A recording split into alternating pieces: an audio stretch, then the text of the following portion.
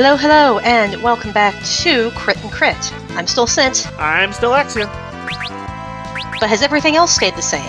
The game and book have. We are still playing through Final Fantasy V and reading through Harry Potter and the Goblet of Fire. Our series midpoint, for that one at least. We should be wrapping this one up, though. This should be the last episode for Harry Potter. Before we go on our usual between books break. Yep, and for this one, we have a pretty simple topic. Where are we now? So we've mentioned a little bit, just over the course of talking about how the plot has developed and so on and so forth, that the characters have started to develop and become just their own people a little more, which is as expected if you've been with characters for a lengthy series. And we are 4 books in, which in terms of the world is 4 years in. So our little child protagonists were 11 when we met them, and are now 14. And if you have been around tweens and teens ever, that is a huge developmental difference. There's gonna be some changes going on. So let's maybe talk about how have our main characters changed from their introduction in Sorcerer's/Philosopher's Stone to the Goblet of Fire. Well, I think the logical place to start is with Harry himself. Let's have a look at our primary protagonist. Alright, impressions of Harry as of Sorcerer's Stone. Basically, blank slate. Harry was our prospective character. We did not see a whole lot out of him.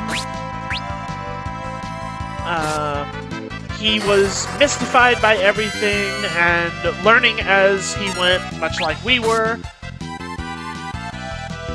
Making his way through this new world.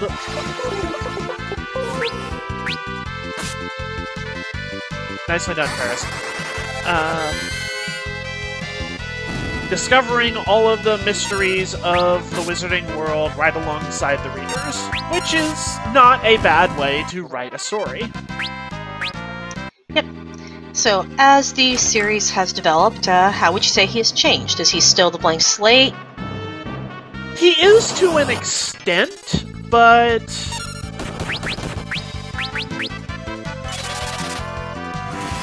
not as much as he was in the first book. He has reached the point where he most certainly has a character of his own. There are things that you could say Harry wouldn't do because they would be out of character for him. There are things that you could say wouldn't make sense for him to be involved in. He has shown that he has preferences and things that he enjoys that other characters might not. He has friends and enemies that are as much a part of the plot, but also people he doesn't get along with solely because their personalities clash and have nothing to do with who's the good guy and who's the bad guy. And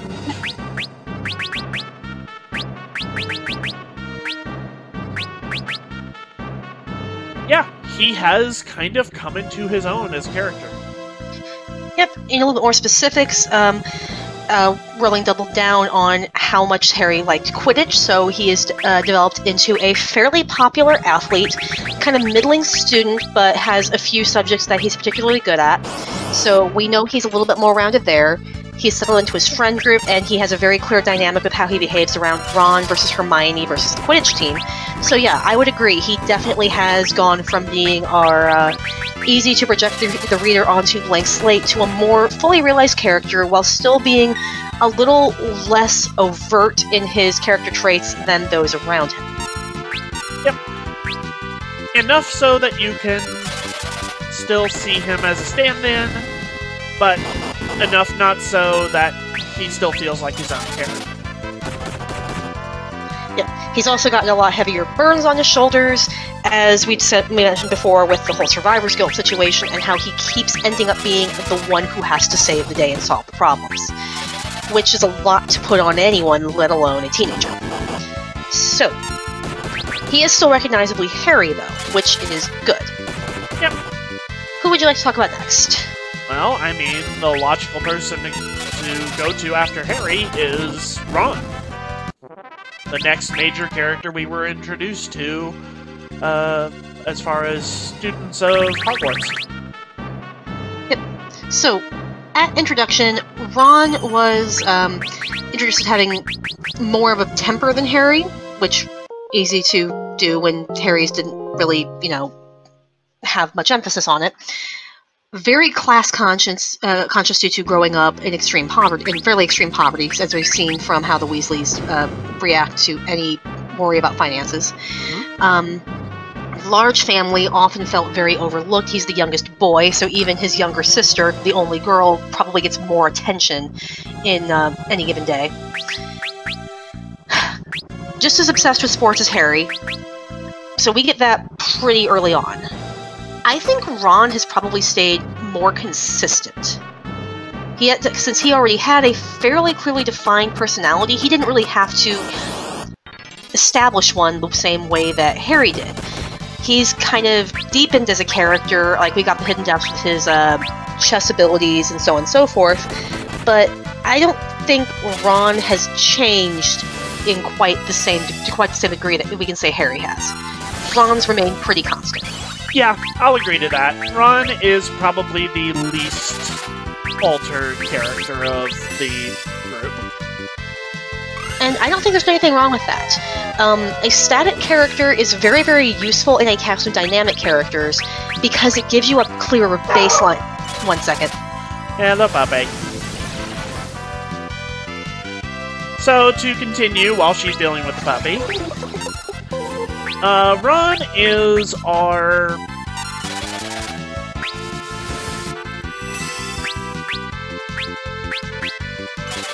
character who has to deal with class consciousness the most. He is the stand-in for what it is like to be poor and lower class and unprivileged and to have life be tough for you in the wizarding world. Whereas Harry is a legendary hero and Hermione, who we'll get to next, is the brains of the operation, as well as the example for what's it like to be the wizard raised by Muggles, who doesn't have much of the cultural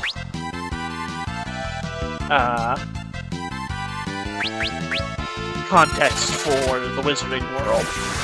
I would actually argue that, because Hermione, because she's so obsessed about researching these things, has a lot more cultural context for the wizarding world than Harry, who had wizarding parents, did, because Harry grew up an orphan.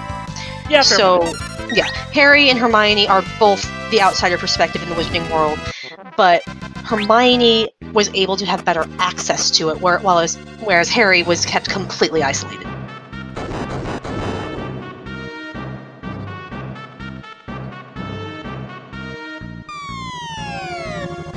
This is Ferris go really down the hole. I thought I'd figured out where the holes were going to be.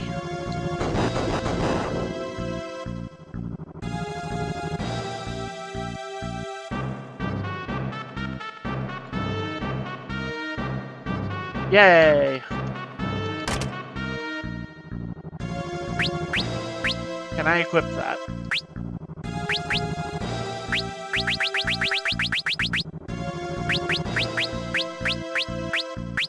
So yeah, let's move on to Hermione. Sure. So, Hermione and Sorcerer's Stone. Hermione and Sorcerer's Stone is the nerdy kid. She is the one who knows everything. She is the one who solves things with brains rather than brawn. She is the one who is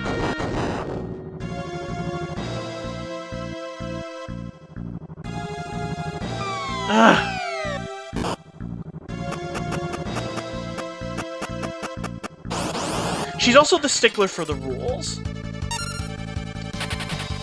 She's the one that complains to the others about how their antics are going to get them in trouble.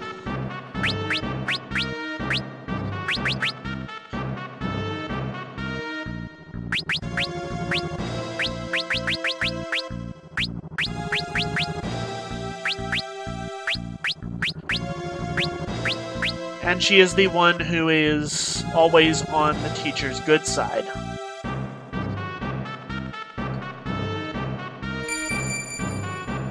Yay! Yeah, I would agree with that assessment. And I think we can safely say that of the main trio, Hermione has probably had the biggest change by this point in the series. Yes, absolutely. So, as mentioned, first book, Hermione is terrified of them getting in trouble at pretty much all times. It's to the point where they are both shocked. Well, the boys are both shocked when she lies about why she was in the basement to cover for them. Basically, they hurt her feelings and went to go warn her about the troll before she got hurt. She lied and said, "I thought I could handle it because I studied so much in class," and saved them from getting into trouble. So I think that was the first time we saw Hermione actually be willing to bend the rules, and that was a rare occasion. But as of this book, we have Hermione starting to not care, or notice that the rules are being abused, and therefore she can bend them too. So, by the end of this book, we see Hermione effectively kidnapping and blackmailing a reporter. If you had mentioned in the first book that one of the main characters was going to be blackmailing someone, would you have guessed Hermione? I would not. I would have guessed probably Ron.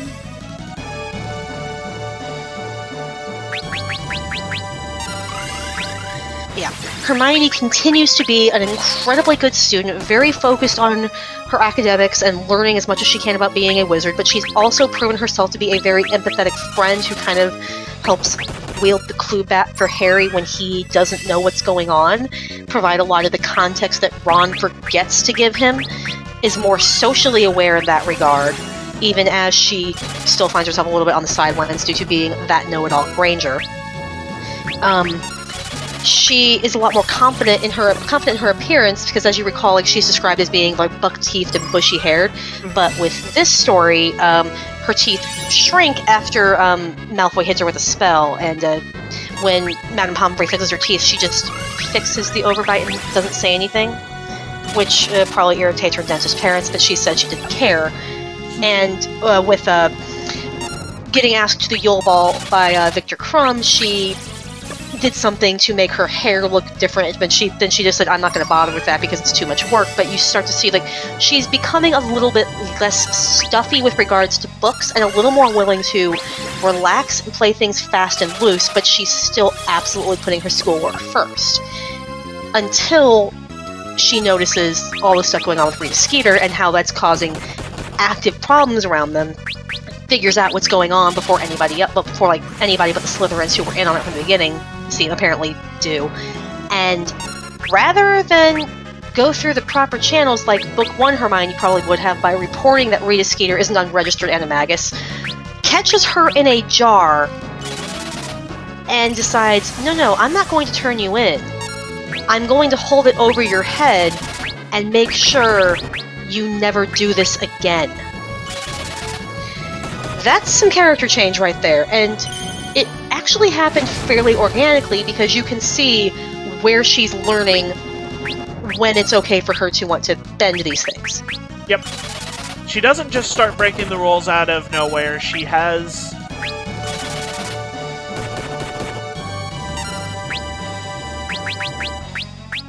reasons for why she does what she does.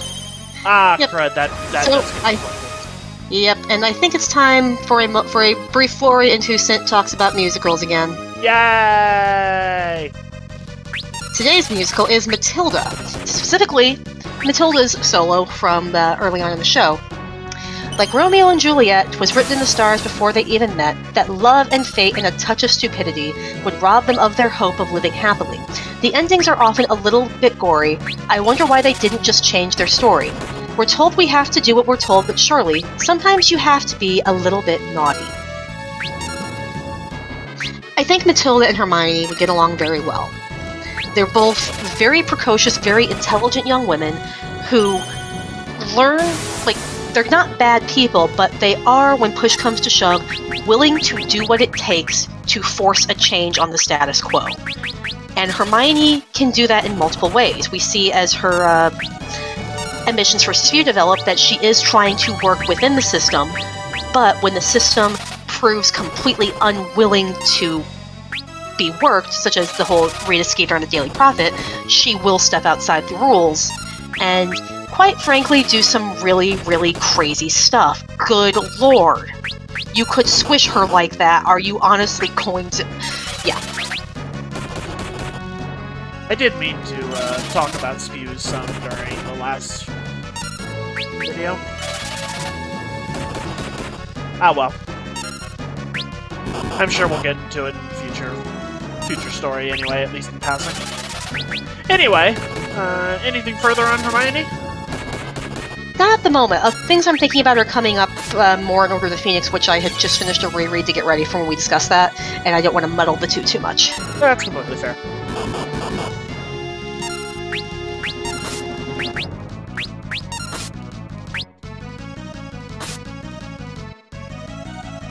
So, who's next? Well, we've run through our three main protagonists, so I think it's time to get to the secondary characters. And the first secondary character that we're introduced to in the story is Hagrid. I don't know if I'd say that Hagrid has changed too much. Like, Hagrid is kind of a source of stability as one of the first caring adults Harry encounters, and that mostly stays. We just learn a little bit more about him, such as the fact that he's half giant, we know why he was expelled, and so on and so forth. So, yeah. I kind of wonder why they never bothered to rescind his expulsion when the actual heir to Slytherin has been caught, but, plot problems? I don't know. But yeah, I'm not really sure there's a lengthy discussion to be had on Hagrid. We did touch on that in a prior episode, I believe, where we kind of said that he's kind of reached beyond the point of that really being something workable and the whole, Yeah, but it would let him carry a wand again, is more my point. That is true. Remember what we've mentioned about, like, if you don't have a wand, you're basically unable to participate in wizarding life.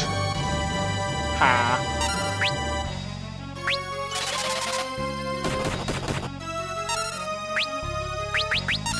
So yeah, after Hagrid... Next would be... Oh, he has magic back. Where did you get your magic back, big guy? I took it all away from you earlier. Ah. Well, bye.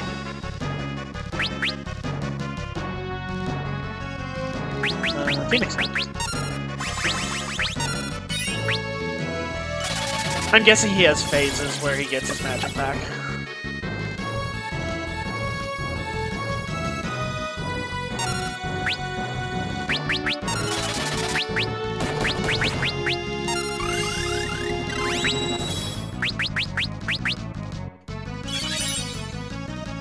Dumbledore? Yeah, Dumbledore would probably be next. Dumbledore is also one of those characters that's really not changed a lot because he serves a point as a stable place in the storyline.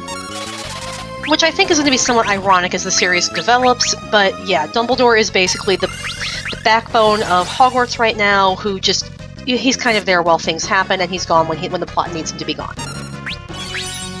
He is probably the first father figure Harry has really had, and that will become an issue later on, which we'll talk about when it comes relevant.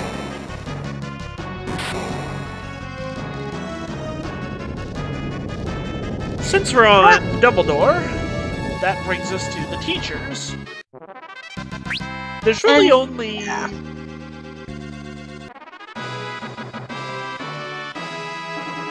I think most of the teachers don't really develop. Like, McGonagall is McGonagall, Flitwick is Flitwick, Sprout is Sprout. Like, unless they are specifically featured, like Snape, they don't really change so much, because Snape as a character is very much tied in with, like, how Harry perceives him, whereas the other teachers are very consistent and static from Harry's perspective. Snape shifts a little bit here and there and is kind of a secondary antagonist to him. But that remains fairly consistent. It's just the more we learn about, like, Snape and the Marauders at school, the more we kind of start to find some degree of sympathy for Snape, but it kind of varies from reader to reader as to whether or not it's enough sympathy to make up for the rest of Snape's behavior. Yep. Is it enough to make Snape enough not Snape, or to justify Snape being Snape, to make him worthwhile? And to draw back to the conversation about the shipping wars and the fandom theorizing and stuff between stories back when everything was new, I believe this was a major point of contention for a lot of people at the time. Oh, yeah. Yes, Snape was basically the biggest source of debate, short of something that would be introduced in Book 6 and then resolved in Book 7, which we'll get to later. We'll get to it then. Which actually, Book 6 is pretty heavily relevant to that, too.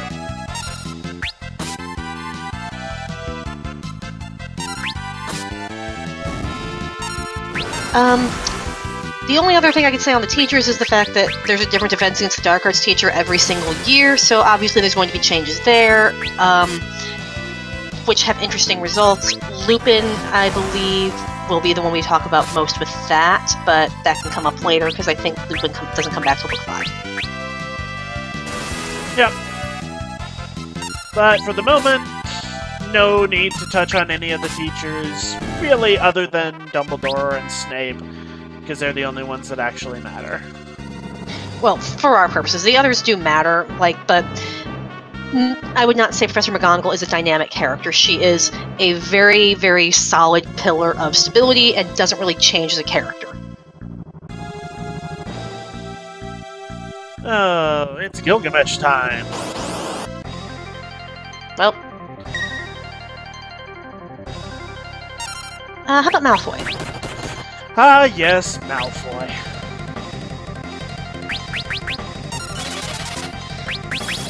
It's kind of debatable on Malfoy, because, he's introduced as a spoiled brat who seems to always get his way because his dad has money and influence, and, he continues to be a spoiled brat who always gets his way because his dad has money and influence, but he learns more and more ways in which he can flex on that. So, I don't think at this point in the series Malfoy has had a whole lot of character depth given to him or development, and I believe that doesn't change until later.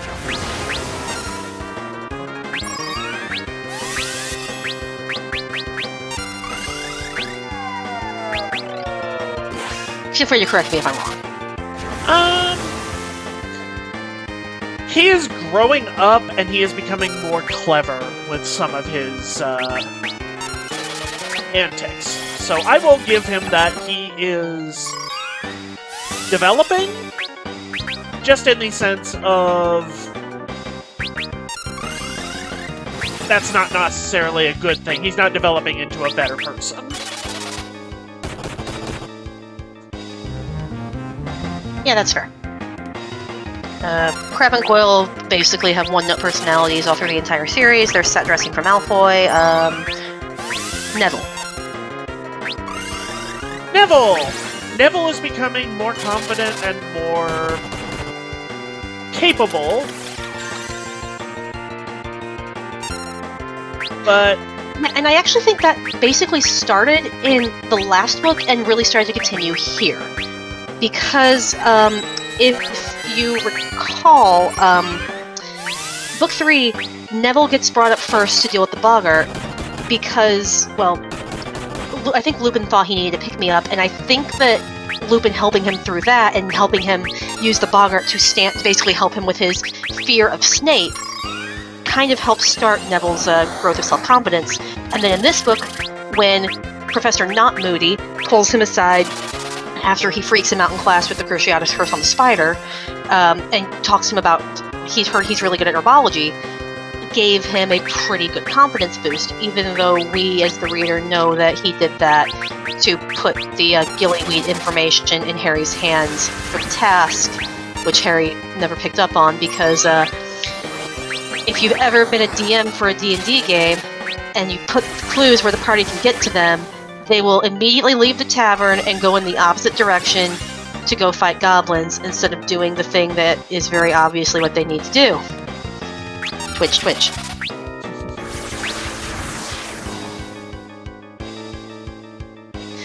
Yeah, Neville's starting to change as well. Who else?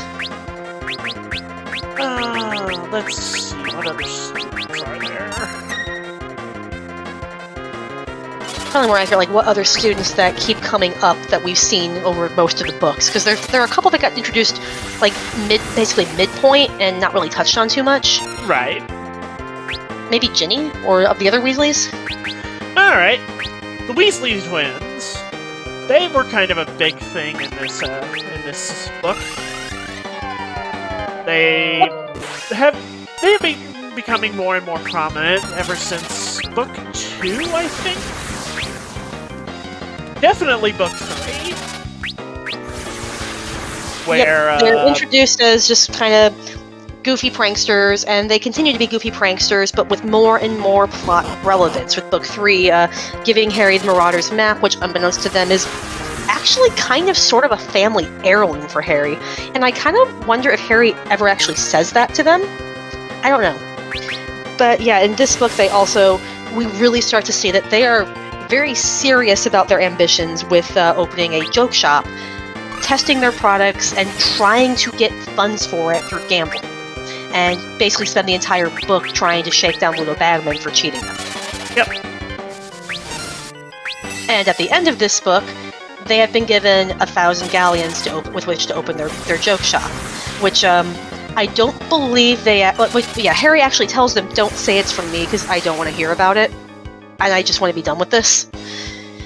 So, yeah, here you go. You have a blank check to create mayhem. Good job, Harry. Oh, that's everybody. Oh, I do have a damaging spell I can throw at him. Awesome. Let's see, other Weasleys. Percy's introduced as Randall from Recess, and continues to be Randall from Recess, but now he has a government job and is just all about the social climbing, and I want to be really important, and I'm going to keep talking about my boss, Mr. Crouch, and as one of the twins put it, they'll be announcing their engagement any day now. Ginny, we are briefly introduced to in book 1, get to see her a little more in book 2, as she kind of becomes the plot device manipulated by Voldemort into opening the Chamber of Secrets via possession, and we kind of start to see her develop more confidence and as a character over books 3 and 4, but she doesn't really have much of a focus quite yet. We know she is just as unlikely as her brothers to take any crap from people, which is probably par for the course with most Gryffindors. Yep.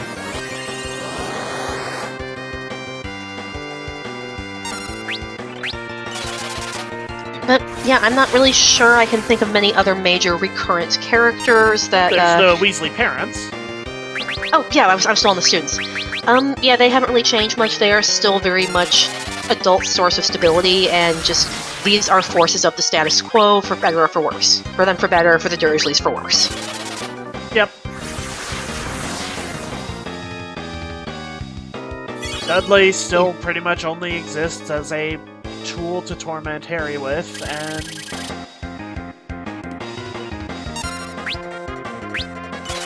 Yep. Actually, one other character I can think of that we need to talk about character development for, and I'm not sure it's really development, Cornelius Fudge. So, Fudge doesn't really show up until book 3. He showed up in book 2, and it's just like, I have to be seen doing something. People are getting very concerned about the stuff at Hogwarts, so he's introduced as basically just a politician who will do something visible rather than effective. Book 3, that kind of seems to be the thing. He's very concerned about Harry when Sirius Black is on... I love this line. Thank you, Gilgamesh. I do love Gilgamesh. Yeah. He is very concerned about Harry when Sirius Black is on the loose, because probably for no other reason than it would look really politically bad for the living symbol of wizarding hope and triumph over hatred to die on your watch. So he's very accommodating to Harry, very kindly toward him. Until book 4, at which point Harry points out a fact, Voldemort's return, that is extremely politically inconvenient. So I'm not sure it's accurate to say that Cornelius Fudge has changed as a character, but Harry's perception of Fudge has changed as a character because he's seen a different side of him for the first time. Yeah, that's going to carry us through. I'll go with that, yeah. But yeah, I'm not sure offhand there's many other characters I can think of who have major character development changes that would have bearing on things going forward for us. Because I think most characters have been introduced as just like, here's who they are, and they haven't changed from that in much of a capacity. Like, a few characters got more depth, like the Patil twins actually got focus in this book for the first time, and those poor girls had the worst ball ever. I feel so bad for them. They really did. Yeah, but we get a little more characterization from Cho, but she only showed up in the last book for like 5 minutes anyway during a Quidditch match, and Harry thought she was cute, so it's kind of hard to say that she's developed a whole lot so much as she actually was given lines. Cedric, same thing, basically, minus the crush, but yep. Yeah. And then he died. Yep. So, yeah. I think that kind of covers our midpoint check for the main characters as we've seen so far. And I think that's a good place to end this until we pick up the series again. Poor Gilgamesh. Yeah, so we'll just sit back and listen to the music and watch Gilgamesh have a breakdown. I don't remember if he just leaves after a certain amount of time or if I have to get his HP down to a certain level. So, I'm just gonna do both. Alright. I think this is a good song. Oh, yeah, I love Battle on the Big Bridge.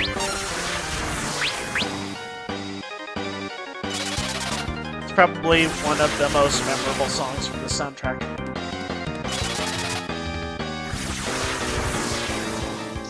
Final Fantasy's always had good soundtracks. Like, I couldn't name most of them. Oh, looks like he's getting called off. Yep. Now we just wait.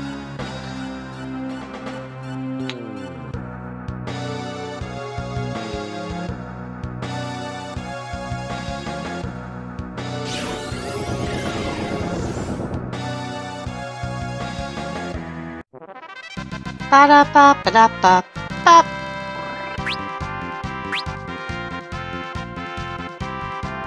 He didn't have the real Excalibur. Poor Gilgamesh. Maybe it was really in the Sorting Hat the whole time. We'll find out next time on Final Fantasy Z. I don't know where I was going with that. I don't either. So that wraps up Harry Potter and the Goblet of Fire. And, when we are back next time, that will be us with... Please don't be a monster in the box. Okay, actual items. We will be back with a new game and a new story like always. Yep. Actually, I think it's back to the save point. Well, yep, still. We can just go ahead and see you then. Yep. Bye. Have a good time, folks.